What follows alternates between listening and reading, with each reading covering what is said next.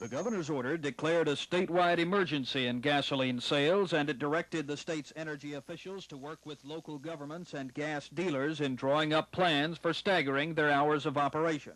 The idea was to make sure gas would be available throughout the day and at least one day during the weekend. But since then, the order has been interpreted as giving localities an option, and so far, no more than 20 have decided to opt for a staggered hours plan, nearly half of them in Northern Virginia. Richmond is among those localities who have not. A spokesman for the city manager's office says a staggered hours plan was briefly considered, but because long gas lines did not exist in Richmond, he says it was decided to leave well enough alone.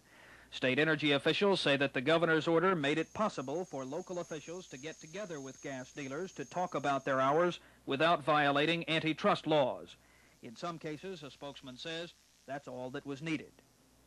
So despite the fact that very few Virginia localities have drawn up formal plans of staggered hours for gas sales, state officials apparently do not feel the governor's order has proven unnecessary. They feel the order has helped local officials do what needed to be done without forcing them to overreact. Tom Walker, WTVR News, the state capitol.